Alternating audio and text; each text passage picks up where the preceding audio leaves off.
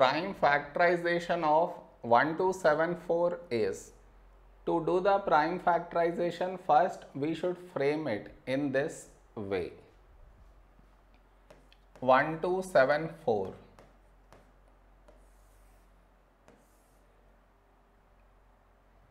This is your step 1. Next, over here the last digit 4 even, so take 2. First number 1 smaller than 2, so take two numbers 12. When do we get 12 in 2 table? 2, 6, 12. The other number 7. A number close to 7 in 2 table is 2, 3, 6. 7 minus 6, 1, 1 carried forward 14. When do we get 14 in 2 table? 2 sevens, 14. Now last digit 7 not even, so not divisible by 2. Next prime number 3. To check divisibility by 3, for that we should add the digits. What I mean is 6 plus 3 plus 7, we get 16. Is 16 divisible by 3? No. So this number also not divisible by 3. Next prime number 5. Over here the last digit is neither 0 nor 5. So this is not divisible by 5. Next prime number 7. Let us check divisibility by 7 here. 63. When do we get 63 in 7 table? 7 nines 63. The other number 7, when do we get 7 in 7 table? 7 ones 7. No number has been left out, therefore this is divisible by 7.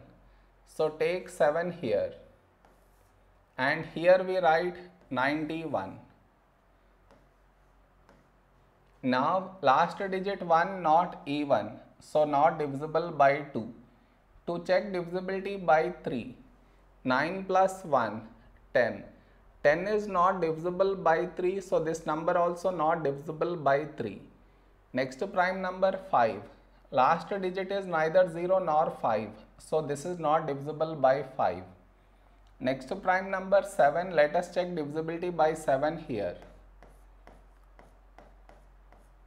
A number close to 9 in 7 table is 7 ones 7.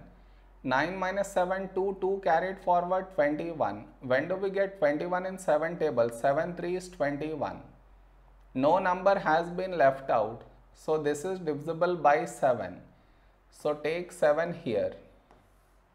And here we write this number 13. Now we have 13. 13 is a prime number, so 13 ones 13. So we got 1 here. So the prime factorization of 1274 is the product of these numbers, that is 2 into 7 into 7 into 13. This is the prime factorization of 1274.